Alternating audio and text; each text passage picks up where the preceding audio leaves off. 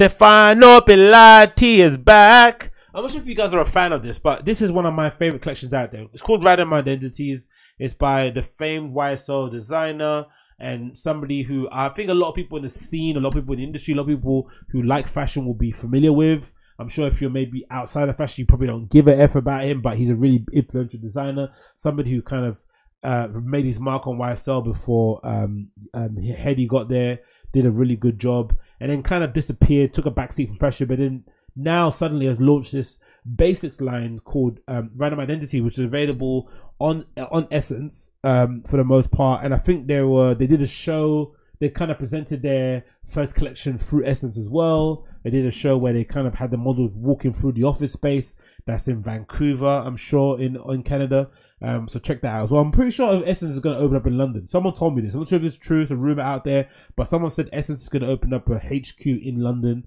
I'm not sure if that's a rumor, but yeah, one of my favorite brands out there from Stefano Pilati, Random Identities. I'm going to quickly get it up on here for you guys to see. And I like the fact that for somebody, it's quite an honor really for consumers like myself to have a designer of his level purposely putting out clothes. He purposely decided to do a collection that was essentially just a basics collection, right? There isn't, like, he could have easily gone out and just been, designing for another, brand or another luxury brand, which he probably might be doing in the shadows. But the fact that he went and decided to do a brand like Random Identities and put that out there instead is something that I would, you got massive respect for the guy for doing so. This is now, I'll show you now on the screen, but there's another collection I want to kind of run you through. But Random Identities is here. It's available on Essence, which is the main place I really check out for all my fashion stuff. It says the following. A little bio on it. First revealed in 2017, veteran designer Stefano Pilati's newest project is Random Identities, a collection of ready-to-wear primed for our digitized era, channeling the lessons of the dizzyingly comprehensive career across top fashion houses, among them Miu Miu, Yves Saint Laurent, and Zegna. I think that Zegna was his last job. Pilati brings a unique expertise in design, tailoring, and silhouettes to bear his contemporary work. The label's menswear-oriented garments inhibit a strain of head-turning provocation, which I really like. It's very queer. It's very effeminate. But again, I like the fact that it's unisex or it's genderless. I like that. I think most people could wear the stuff in the collection, but it also has that bit of risque, a little bit of spice on it, which I think would lend itself quite well to my Berghain outfit choice that I mentioned at the top of the show. Again, probably not for everybody. It probably won't suit a lot of people's styles, but I think if you're that way inclined and you want to get a bit freaky with your clothing, you don't mind taking a few risks, definitely your way to go. So it can continue to hear the bio. Head-turning provocation that is nonetheless definitely controlled by monochromatic color choices and stark detailing, which is again a really good point. The fact that, if you would have put this stuff in a few might land these colors, it probably would have been harder to sell. Inspired by his dress style of Pilati's Berlin friends, which is awesome because he's actually based there. The label's top trousers and outwear strike a look that balances refined, rigid cuts with everyday wearability. The online label is positioned for mass exposure. Pilati's ready-to-wear industry collections have been partly... Anyway, again, I'm a big fan of it. I love everything in the collection. Again, so I've told you, very feminine looks, some nice, just kind of effeminate kind of styles, stuff that you could, like this shirt here, I'm pretty sure a more confident guy would wear that without any bottoms and just pants underneath, a nice jumpsuit, some suiting wear. I like the shorts, I like the length of the shorts. It falls just, I say 5 millimeters above from the knee. The idea that this sort of like bra top reminds me of stuff that you would have seen from Margiela with this sort of like bra. Was it the nipple top? Remember, with the kind of cracked eggs on it? Was it nipple top? Was that Margiela? It was, isn't it? Yeah, Margiela had a bra top. It might have been Sarah Lucas. Remember Sarah Lucas had a t-shirt that had like these fried eggs over where her boobies would have been, right? But again, I like the look of it.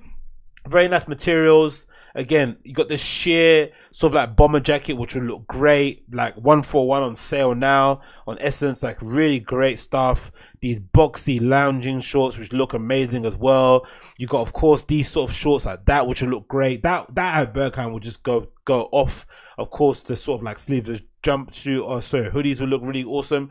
And one of my favorite pieces from the collection are these boots that he does, right? So these sort of like Chelsea boots that they're called worker boots, but he essentially just elongated the heel, reinforced the front of it, so obviously give that kind of work boot style. Again, something that can be worn unisex. And my favorite of the boots is this boot here, which I think available now still. It's this black suede boot. It's called the black suede BO3 boot, right? It's available in my size. I'm pretty sure it would be. Yeah, I'm pretty sure no one's bought it so far. But I love the fact that it's essentially just a high heel boot with this sort of like wedge sole, and you've got the look. I think most boots are like this, women's boots, where the heel doesn't look that high, but because they've sort of made it a bit because they made a little indentation on the inside a little bit smaller, it's easy to walk in. I think if the base of the heel was smaller, it would make it harder. But the fact that it's an actual thick heel, and it kind of, you know, there's not much gap in between where your arch of your foot would be, it makes them really comfortable to wear. I'd imagine so. They look amazing. I would 100% wear a pair. And again, squared toe box. Again, I think the models on the actual in this collection wear them with a bit more with kind of like a bigger trouser, like similar to this, or maybe something like this 60s jean that kind of exposes the boot a little bit more. I think it looks fucking banging personally. A really, really cool boot. Again, you can see the look, how the kind of, you know, he blends that kind of feminine sort of look with stuff that he does. Anyway, I say all this to say he's back again. New collections out now that showed, I think, during, I'm going to say, was it Milan? I don't know when he showed, but he showed recently. It looks amazing. I'm a big fan of it. I think everything in the collection looks great, especially the boots, especially some of the styling pieces. I think, again, would lend themselves really well to my outfit choices for Berlin when I end up going there at the Berghain soon enough. I mentioned that probably a million times already, but it's my podcast, do what I want. So we got like an upgrade on the sort of like bra top we've seen him present. You got this amazing sort of like chain link crystal mesh thing that could go over a t-shirt, over a shirt, mesh shirt detail. Again, the lighting's not the best. I know it's a bit of a darker picture, but bear with me. I love the colors. I love the fact that you got this belt that's cinched on the end, that cinches the waist of the suiting. You got this great red sort of like pop on the suiting, top and bottom. And again, I think it might be a collection that I end up wearing quite often, especially some of the suits, especially some of the trousers. I like the look of it. I think they look really cool and stuff that I want to wear this season. I love the effect of the pants with this sheer top again, a nice scarf or cravat sort of style with the chain link that connects the blazer. And again, some really cool pieces. I love that belt that he does, sort of like D-ring belt that he kind of puts out there. And again, I think the chain is back again as well, the sort of like massive dog collar chain that you would have seen someone wear on a techno dance floor. He's made the wedges into his massive longer boots that would look really great on men and women. And again, that chain link or connection comes in the ring as well now, probably earrings as well, I'm assuming would happen soon too. Nice chunky earrings. And again, just great styling. This is one of my favorite looks, which is look 10. You've got this black bucket hat, amazing camel coat, with the little side pouch on the inside, and the boots, of course, worn there. Again, just great style overall. Pinstripe suit, which is, you know, quintessential Stefano Pilati style. Very boxy, very big, cut really well. And again, just great overall. Now the boots come in a sort of like leopard colorway as well. Leopard print color, which is great. You've got the chain here again, which I'm a big fan of. Yeah, just really interesting. Oh yeah, see, the ring does come in. Oh no, it's not earrings. It's a different type of style. But again, the boots come in the men's size and 2, I'm assuming. And again, got this camo top. Just one of the great collections out there, I think. Again, does great work. Stefano Pilati, we're lucky to have him making such basic pieces, I guess, for the most part, because he's super talented. He could be designing for any luxury brand out there. Name them, he could be doing it. But instead, he's making this amazing cross between streetwear and just, I don't know, contemporary wear, whatever you'd call this stuff. Like this trench here with the white piping on it. Oof.